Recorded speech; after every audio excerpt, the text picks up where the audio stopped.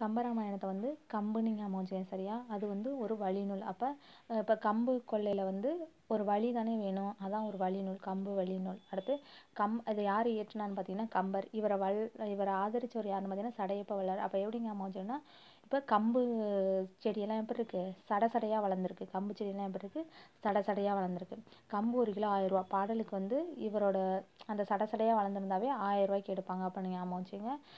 இவர் வந்து அதுக்கு வச்ச பேர் பார்த்தீங்கன்னா ராம அவதாரம். 6 காண்டம், படலம் பார்த்தீங்கன்னா 113 படலம், பாடல்கள் பார்த்தீங்கன்னா 10, 56, 9. இதை எப்படி ஞாபகம் வச்சிங்கன்னா ஆரஞ்சுன்னு ஞாபகம் வச்சுக்கேன். அப்போ கம்பருக்கு என்ன பிடிக்கும், ஆரஞ்சு தான் பிடிக்கும் ஞாபகம் வச்சு. கம்பருக்கு என்ன பழம் பிடிக்கும், ஆரஞ்சு பழம்.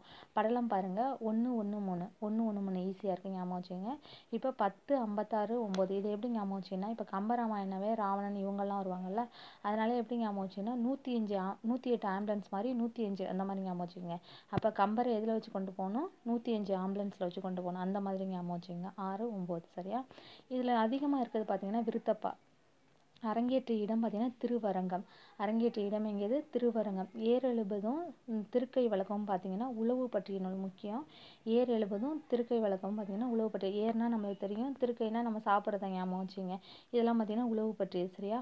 கம்பன் என்றொரு மானிடன் வாழ்ந்ததும் கம்பனை போல் வள்ளுவனை போல் இளங்கோவனை போல் பூமி தண்ணீர் யாவேனும் இல்லை அப்படின்னு சொன்னது யாரு, பாரதி. பாரதியாரை எப்பயுமே தீனி ஞாபகம் வச்சு சொல்லியிருப்பேன். அப்போ கம்பு கொள்ளை என்ன ஆயிடுச்சு, தீ பிடிச்சிச்சு. கம்பு கொள்ளை என்ன ஆயிடுச்சு, தீ பிடிச்சிச்சு சரியா. தேங்க்யூ.